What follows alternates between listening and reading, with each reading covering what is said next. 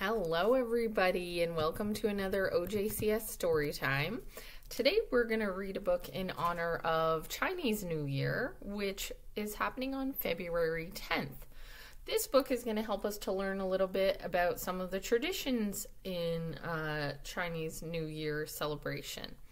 It's called A New Year's Reunion and it's by Li-Qiong and Cheng-Liang.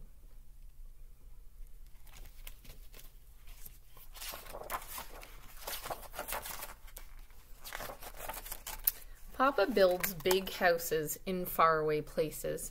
He comes home only once each year during Chinese New Year. Today, Mama and I wake up really early because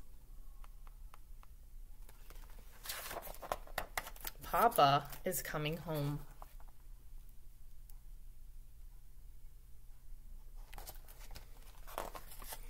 I watch him from a distance, not daring to get close. Papa comes over and sweeps me up in his arms, prickling my face with his beard. "Mama!" I cry in alarm. "Look what I've got for you." Papa rummages in his big suitcase and takes out, ooh, what a pretty hat. Mama has a new padded coat, too.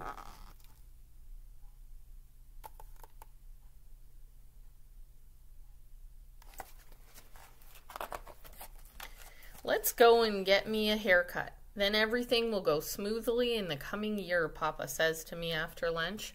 I sit on a chair waiting. The Papa in the mirror is getting more like Papa the way he used to be.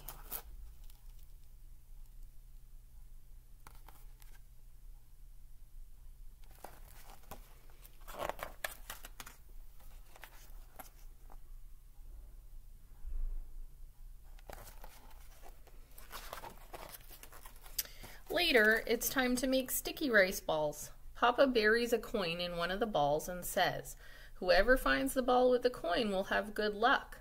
Pop, pop, pop, bang, bang, bang. We hear firecrackers outside all night. I lie between Papa and Mama and fall asleep drowsily, hearing them whispering, whispering.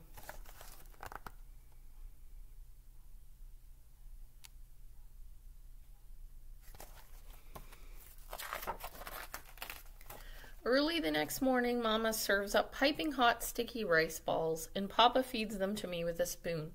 Suddenly, I bite on something hard. The fortune coin! It's the fortune coin, I shout. "Good for you, Mao Mao. Quick, put it away in your pocket so the good luck won't escape." Papa is more excited than I am. Mama helps me into a brand new jacket. We're going New Year visiting.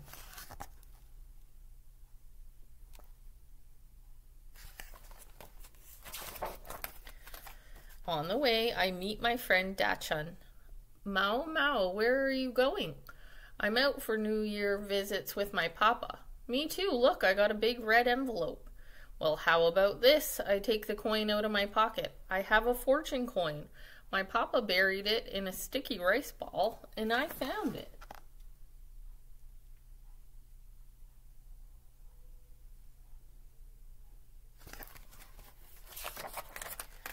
On the second day of New Year's, the sky is gloomy and it looks as if it's going to snow. Papa gets busy fixing the windows, painting the door, and changing the light bulbs, and the whole house brightens up. "Come on, let's fix the roof," Papa says with a wink. Excellent. Mama never allows me up there alone.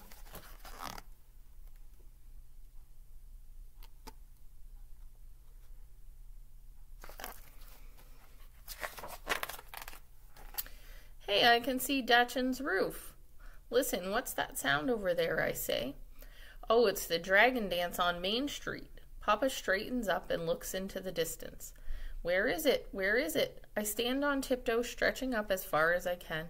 Papa puts me on his shoulders. "Now can you see it?" he asks. "Yes, I can. They're coming."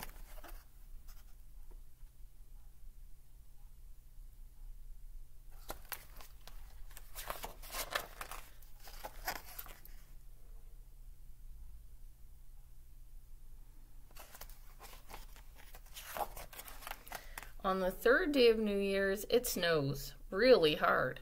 When it finally stops, Dachshund and the other children come and get me to play. We build a huge snowman in the courtyard and have a snowball fight.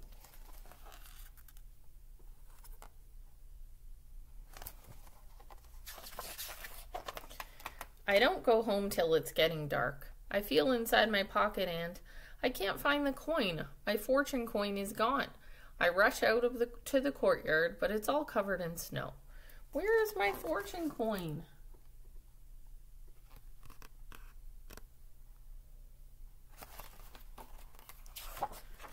Don't cry, sweetie. I'll give you another one. Look, it's exactly the same. Papa scoops another coin out of his pocket. I don't want that one. I want the other one, I bawl. In the evening, I creep into bed miserable. But as I take off my jacket, clink, something falls to the floor. It's the coin, my fortune coin. Papa, come quick, come and see. I haven't lost the fortune coin. It's been with me all the time.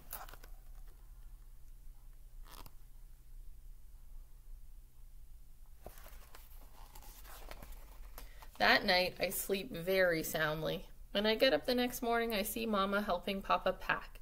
He is leaving today.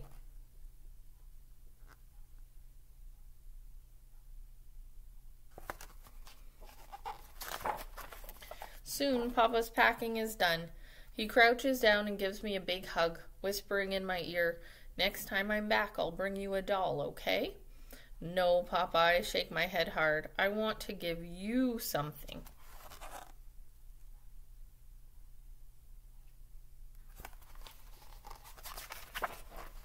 I put the coin, all warm from being held in my hand for so long, in Papa's palm and say, "Here, take this.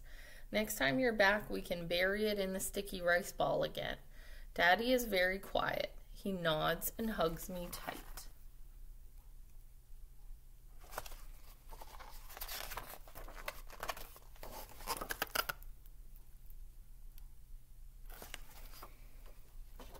Beautiful. It's such a beautiful story. And we learn a lot about the traditions involved in celebrating the Chinese New Year.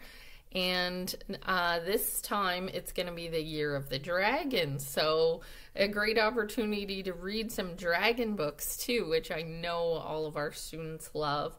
So I hope you enjoyed this story, and happy Chinese New Year to all who celebrate. Bye.